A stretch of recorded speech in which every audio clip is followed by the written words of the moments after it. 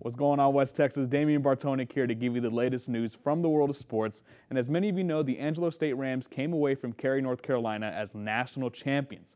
And yesterday, the city of San Angelo welcomed the team back, waiting for their arrival at the Ranger Aviation Complex. Luckily for us, we got to speak to an alumni, a member of the team, and Coach Brooks to hear what this accomplishment means to them. Just to watch the boys come in, it's been an exciting year. Just love it. Had a great time. The whole room erupted. Everybody went crazy. So it was really great. It's surreal. This is the last, one of the last things I expected coming off the plane was seeing all these people here from all over town.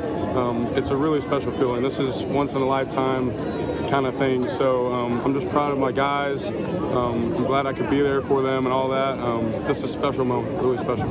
And we're not the flashiest team. We played some teams up there were real flashy, and it was really nice kicking their butt, to be honest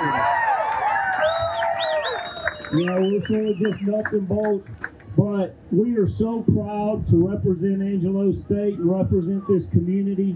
It is a blessing, and the Lord has really blessed us. Thank you all so much. Congratulations to the fellas on the team for bringing it all home. Now up the road in San Angelo, the Wall Hawks found themselves playing for the state crown on Saturday morning. Now the Hawks fell short by a final score of 6-4 to the Boyd Yellow Jackets. Though they did not bring home the state crown, they had 4 members of their 2023 team make the 3A All-Tournament team in Kellen Oliver, Will Shear, Garen Wiggins, and Luke Kemp. Also today, summer camps continue as the Central Bobcats girls basketball team held their youth camp teaching 1st through 9th graders the basics of basketball. Well, the huge purpose is one of my biggest beliefs in my philosophy is that we've got to start young. If we're going to be competitive with these other schools that work, with their elementaries and their PE kids, that we've got to get to our youth.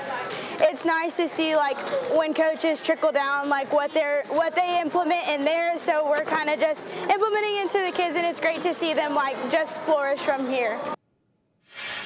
I love basketball. You might have to see me on the court, but that will do it for 6 o'clock sports. Keep it here for more news after the break.